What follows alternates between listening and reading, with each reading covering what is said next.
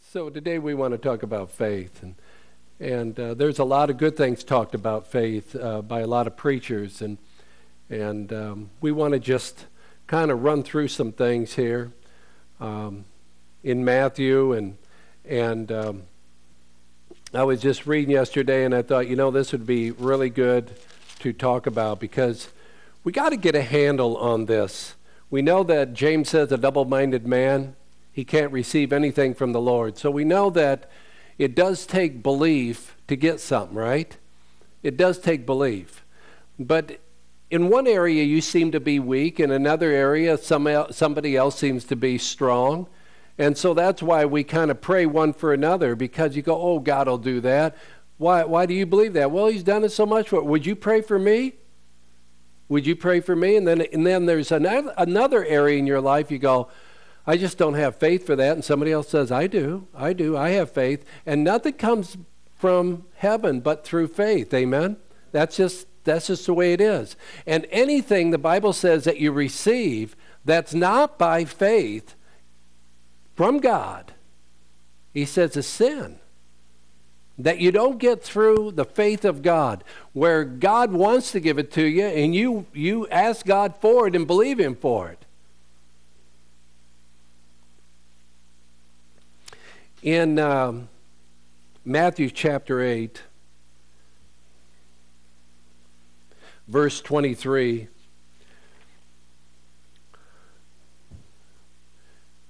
Jesus enters into the ship, and his disciples followed him. Behold, there rose a great tempest in the sea, insomuch that the ship was covered with water, but he was asleep. And we know the story. In verse 25, the disciples came to him and awoke him, saying, Lord, save us, we perish. And he said unto them, why are ye fearful, O ye of little faith? Then he rose and rebuked the winds, and there was a great calm in the sea. Well, they had Jesus with them. We have Jesus with us, right? Sometimes we think he's asleep too, but he really isn't. And if he even is asleep, and he's not, he kind of said, why are you so fearful? I'm with you. I'm with you. It's impossible for you to die before your time. It's impossible for you to be destroyed. We perish. And he goes, no, you don't. No, you don't. O thou of little faith.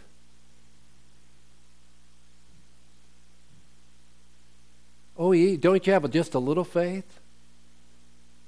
How much faith does it take to calm a storm? How much faith does it take to save a man? Just a little bit, doesn't it? We got born again with just Jesus, I need you in my life. And there was that moment of reaching up to God and reaching for the hand of Jesus. And a miracle happened, and the Spirit of God came down into you, and you got born again. You were saved by faith, right? Through faith. You got born again. And it's the only way it happens. Peter and the disciples are going to die, so they think, and I truly believe the weather was probably bad enough, they were going to perish.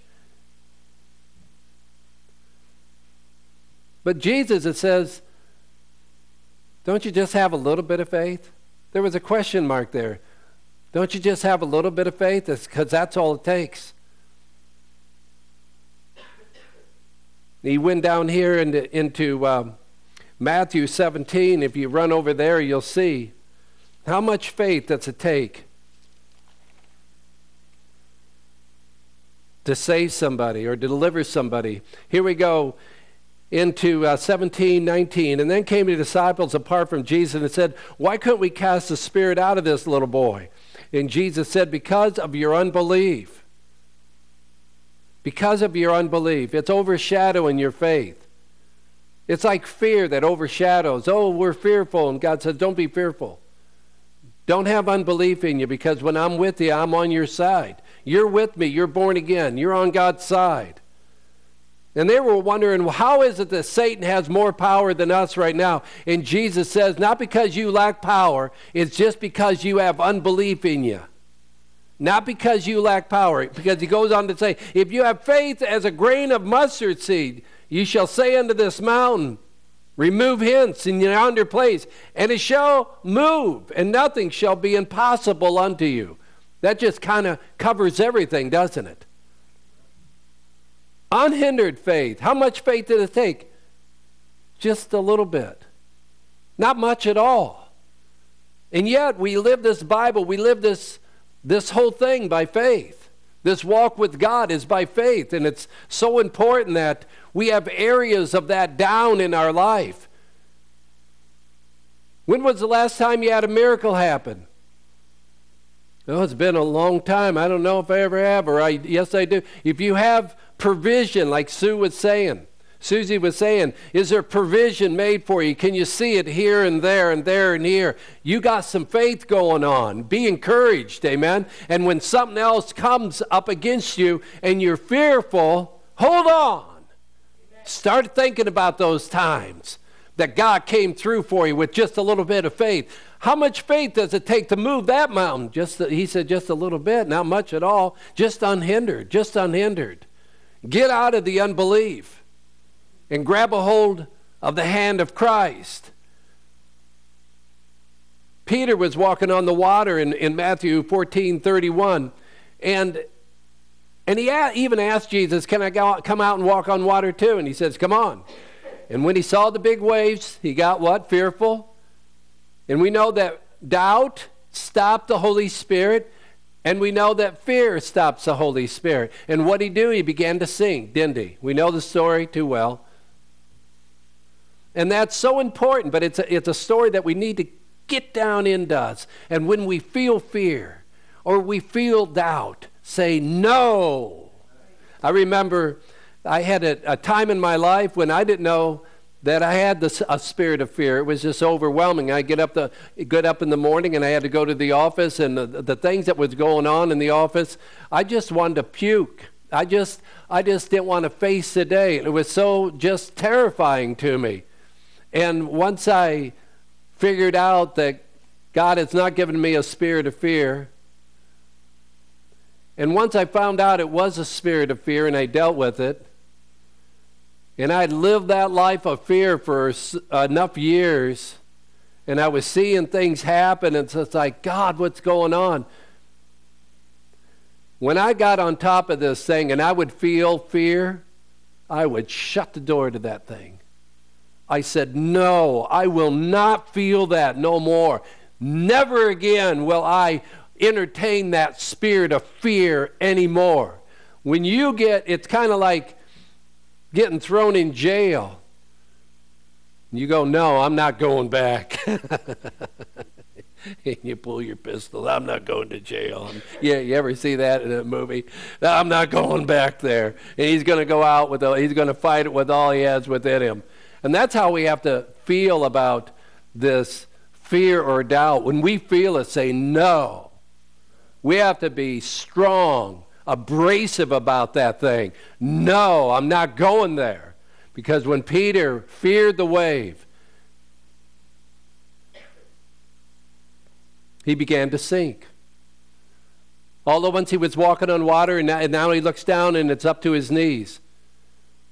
And he feared even more. You know how it's kind of like a snowball effect? That's how it works in the spirit realm. It's kind of like a snowball effect. The devil comes after you, he grabs you, and then he gets on top of you. Then he's working you over. It's like, golly, if I could have just turned around and rebuked him, or I could have just turned around or gotten a safe place, but he's on top of me now. And he won't get off of me. You ever, growing up, you ever get your siblings ever get on top of you? And then you couldn't move, They had you.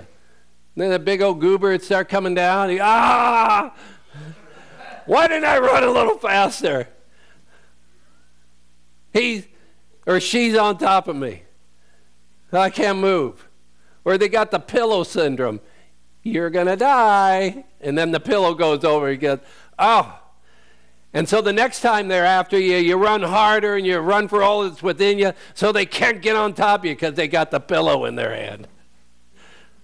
And see, that's how we should be when we feel that doubt and unbelief, because we don't want it to escalate to the point where the devil is now on top of you. Now you got to deal with that. Amen. And now it's a gigantic problem. So we see that Peter yelled out to Jesus. First clue. You cry out to Jesus. And he said, Jesus, save me. And Jesus got back and he says, you know, the saving part was okay because you cried out to me. And that's just kind of where we're at lots of times. We're crying out to Jesus. Jesus says you don't really need to get that far. You didn't need to get in over your head here on this whole thing. You just needed to believe that when I said come on out and you're walking on water, keep walking on the water. And whatever comes your way, say no. I'm going to walk on up over you. I'm walking up over this big wave. Because Satan, he's the one that brings the waves in. Say, nah. And then he's looking for you to doubt. Because he sees that the Spirit of God diminishes. Because it all operates off the law of faith. It all operates off the law of faith. That's why you get together. Because you can't do it all by yourself. A man's incomplete without a wife. That's the way it is. Woman's incomplete without a man. A person, a family is incomplete without a church. Just the way it is. You can't do it by yourself. God has never designed it for it all to be done by yourself. It don't work. It's just the way he's done it. So, Peter's walking on water. And when you feel that fear coming on you, you see it as someone with a death sentence for you. And you go, no, I refuse to fear. And I have faith instead. Now, faith is the substance of things hoped for. Faith is the thing that you need to make everything work in the spirit realm. It cannot, should not ever be allowed to be hindered in your life. Amen? Now, if you truly have faith, you will be praising God. You will be in one accord with a group of people because you already know that's how God works. And that's faith in itself. That you know that God don't work like this, he works like this. He works in groups where two or more are gathered. There I am in the midst of it. So by faith, you're believing in the Word of God. So you get together with your husband. You get together with your wife. You get together with your church people. You get together and you get in one accord and you're there. And what is that? That's faith. God's going to reward you according to your faith. Amen? He's going to reward you according to your faith. What's your faith? I believe we need to get together. I believe we need to pray together, honey. I think we need to get together with our children and teach them that they need to be praying together. Now, you pray for your sister. You pray for your brother. You pray or you die. You bring them up in the way that they should go. And when they get old, they won't depart from that, right? You bring those children up where they never pray. What you're teaching them is unbelief in God's system. That's real sharp, isn't it? And a person say, well, why am I blessed? Why is our family not blessed the way it should be? Because you didn't teach your children. You're not teaching your children. God says, you start teaching them, I'm going to bless you. Because those children are going to grow up and bless me. With their praise, and I'm going to bless them again and again. See how the whole thing works. It's all belief in the system. It's all believing in the system. Well, I don't believe it makes a difference whether we get with those church people. God says, well, that's what I died for. That's why I'm there. You'll find me in the temple at 12 years old. I'm there. Why not you? Well, I don't believe. I have my own God right in my house. I worship God in my own home. Oh, by yourself. Oh, by yourself? I've heard people say that so many times. I don't go to church because those hypocrites are there. They're all in that front row saying hallelujah. But that's the system of God. God says, go to church. You'll find me there. Why were you looking everywhere for me, Jesus says? Did you not know that you would find me in my Father's house? Didn't you understand that I'd be at my Father's work? Don't you understand that I'm here not to do my will, but God's will? Jesus, how come every one of your prayers got answered? Hello. He understood the system. He understood. And he moved in it. He moved in it. He didn't have a problem with it. Amen? He moved in it. He didn't have a problem. He wasn't trying to create, well, I don't believe this. And he didn't do that. He just got in there and did it. Amen? If you have a little bit of faith, how much can you do? You can move that mountain. If it's unhindered, you can move a mountain in your life. If it's unhindered. You know where, remember the woman with the issue of blood? And she said within herself, she said, if I can just get to Jesus, if I can just get to him, she says, I can be made whole. And then Jesus, everybody's touching him and everybody wants to get healed. And the 12 are there around him. And Jesus says, who touched me? And one of the disciples says, what are you talking about, Jesus? Everybody's touching you. Everybody's touching you. No, but he said, I felt virtue leave me. And he turned around and he saw the woman. And she told him everything. That she had been diseased for 12 years. And he said, woman, thy faith has made thee whole. But where did she get the faith? Why 12 years? What was going on here with God? Why did they even mention 12 years? Because they're trying to tell you something. This is God's number, God's time. This woman had the call of God in her life to go touch that man, touch the hem of his garment. She was diseased for 12 years, and God was trying to say something here. God was trying to say this. He put it in that woman. Today's the day. It's been 12 years. Here comes perfection of government. For the government is upon his shoulders. This is the Christ. This is the Son of God. He has 12 disciples. This is all significant. And you've been sick for 12 years. Go get them. So she pressed through the crowd because there was something inside her by the Spirit of God saying, touch that man today, now. So she pressed through, touched him. Because it had been 12 years. She had dealt with this problem. 12 disciples are out there.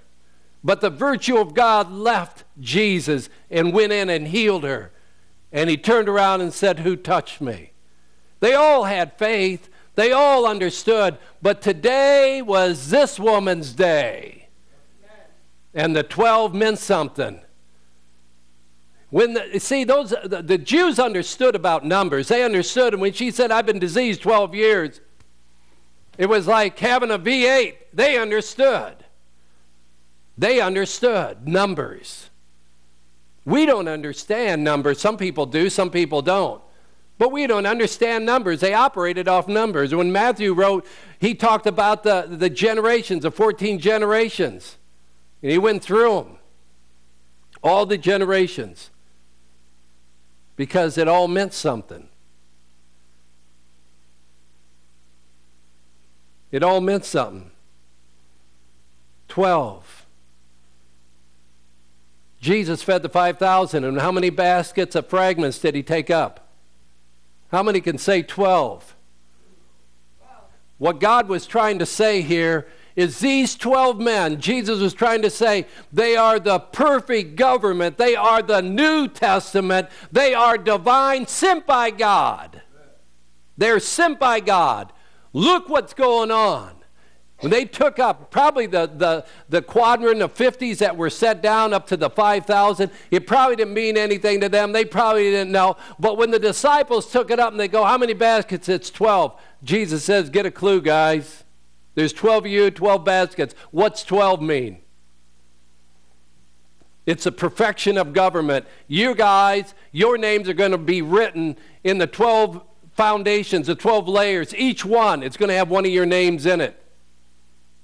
In the New Jerusalem. It's founded upon the rock. You're the rock.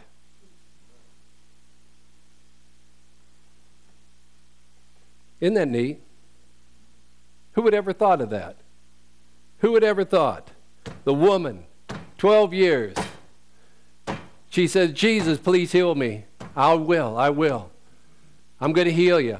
She's probably praying to God. She says, oh, Jehovah, Yahweh, heal me. And God says, 2 more years. I'm sending the man with the 12. 2 more years. I'm sending you. You're going to meet him on the street, and you're going to get healed. I'm going to put it in you to press through the crowd. She was a woman of faith, but faith came in her that day, and she was moved by the Spirit of God. Let me tell you, in the presence of the Lord, faith will rise up in you. In the presence, if you can get in the presence of God, faith will rise up in you. Because the faith of God will be put into you. That's what happened to that woman. The faith of God was put into her. How could she say within herself? Who had taught her about faith? Who had taught her about this Jesus? Did she just hear it by word, and for whatever reason, she had all the strength she needed to say, if I could just press through? No, she knew. She knew inside of herself, somehow, some way. And I'm telling you, God put it in her. In the presence of the Lord, faith will rise up in you because faith will come down into you. And that's why when you read this verse, as it is written, eye is not seen nor ear heard, nor entered into the heart of man, the things which God has prepared for them that love him. How will you ever know? It's by the faith. It's by the Spirit of God putting it in you to go in a certain direction and go in faith. And he puts that in you. He is your all in all. He's your everything. You can't believe without him. You can't believe without his presence. You can't believe without his divine call. Jesus told the disciples, it's not for them to know the mystery, but for you to know the mystery. For them to know the mystery, yeah, and believe the mystery. Because he asked Peter, he asked the disciples, who do you say that I am? We know that what they're saying out there, but who do you say that I am? See, that was the big question. Well, some say you're Elijah, some say you're John the Baptist come from the dead, but he says, who do you say that I am? And see, that's the big question for you and I. Who do you say that Jesus is? If you think he's a scoundrel, if you think, well, he's not going to work, if you think anything unbelief in that, see, that's not good. You got to believe that he is what he says he is. Amen. You got to believe what he wants you to believe for the moment, for the time. Today's your day. You got to be close to him. Let me tell you, that's where faith really grows. But God has revealed them unto us. What? His ways. He's revealed them unto us by his Spirit, for the Spirit searches all things. So God's going to reveal to you things by the Spirit because you're in the presence of God. See, that was revealed to her by the Spirit. Get out there. You got to touch this man of Galilee. You got to touch the hem of his garment. He's a priest of God. All that came to her. She heard the commotion. Who knows? She maybe opened the door and looked out, and the Spirit of God came on her, as it came on Saul, as it came on David. And she pressed through and got the prize. It was her day. 12 years. It was her day. But God reveals those things to us, and that's how faith grows inside of us, in the presence of the Lord. Not just by confessing something. I'll just confess it over and over. No, in the presence of God, make sure the presence of God is in your confession. Because Jesus said that the heathen, the hypocrites will say many words over and over and over. For they think God will hear them for their many words, but he says, but God knows your needs before you ask him. See, there's a difference. There's a difference. What we have to make sure is that we're not using confession and the amount of confession over and over, thinking that if I say it 20 times, because it will get to be vain repetition to you. You're just saying words after a while. But it's got to be faith-filled, faith-honored by God, revealed to you by the Holy Spirit. And when you say it, it comes. See, Jesus knew when it was time to heal. He knew when it was time to teach. He didn't teach when it was time to heal. He healed when it was time to heal. He knew. We can know too. Why? Because the Spirit of God will lead you into all truth. What's the truth for the time? What's the truth for right now? And the truth is that you need Jesus Christ in your life. You need God in your life. You need to say, I'm changing my ways and I'm turning my life over to Jesus Christ. Repent of your sins, repent of the wrong ways, get with God, and get the blessing of the Lord in your life. Stay tuned. Pastor Legner will be right back with the conclusion of today's message. Well, praise the Lord. You know, it's good to talk to you today about faith, because that's really, everything's got to be done through faith. But I want to set you at ease here a little bit. God will download that faith into you if you just get into his presence. You get into the presence praising God and get unified up with him, get in oneness with him, you're going to start knowing things that God wants to do, and those things are good things in your life. You'll know things to come in your life. And people say, oh, you're doing that by faith? Yeah, I say, yeah, but God put it in me. God bless you. Have a good week.